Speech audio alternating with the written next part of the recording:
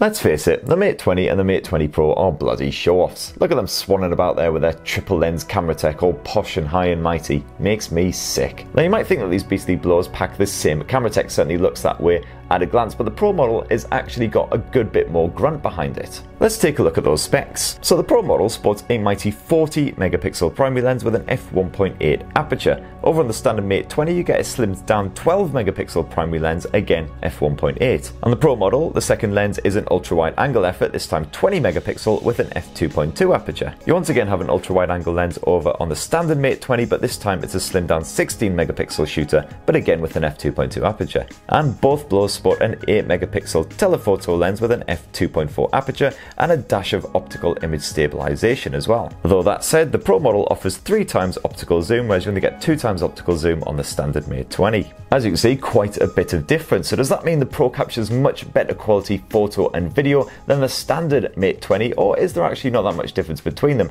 And what about the camera features as well? Is there much difference there? Well, let's take a look in our full Mate 20 versus Mate 20 Pro camera comparison. And don't forget, for more on the Mates and the latest and greatest tech, to ding that notifications bell and tap that subscribe button, and yeah, that'll do actually. Now you might expect that the Pro model with its mighty 40 megapixel lens could capture really crisp, more detailed shots than the standard Mate 20, which tops off at 12 megapixels. But even when we bump up the Pro to that 40 megapixel setting, I really struggle to notice any difference in the detail levels even when zooming into these photos. Basically, both the Mate 20 and the Mate 20 Pro can produce beautifully crisp shots. These Mates both offer Huawei's loftily titled Master AI mode, which is basically just a wanky name for its smart scene recognition. I didn't notice any difference in the smarts between the Mate 20 and the Pro model. They both recognised whatever they were pointed at and produced very similar results. And you can knock off that AI option and manually tweak the colour reproduction on both phones to make your images look more natural or super crazy hyper vibrant. Boom! Both the Mate 20 and the Mate 20 Pro perform admirably in dodgy lighting conditions. Even when you're shooting against a harsh bit of sunlight or some other high contrast effort,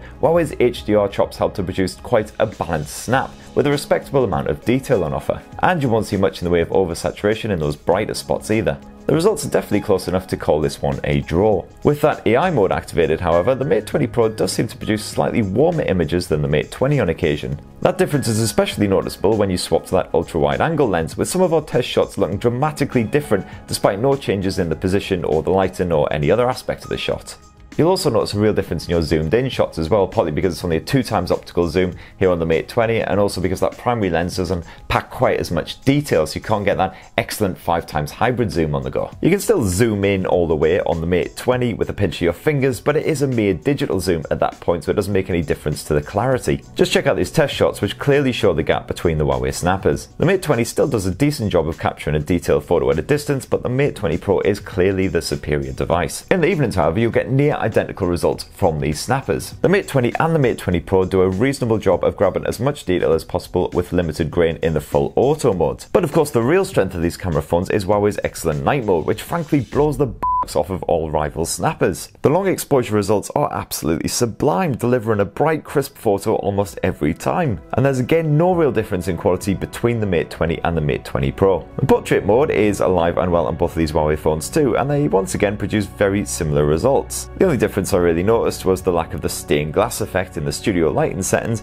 on the Mate 20. Not exactly a massive loss. And all of the other camera features are basically the same on these phones too.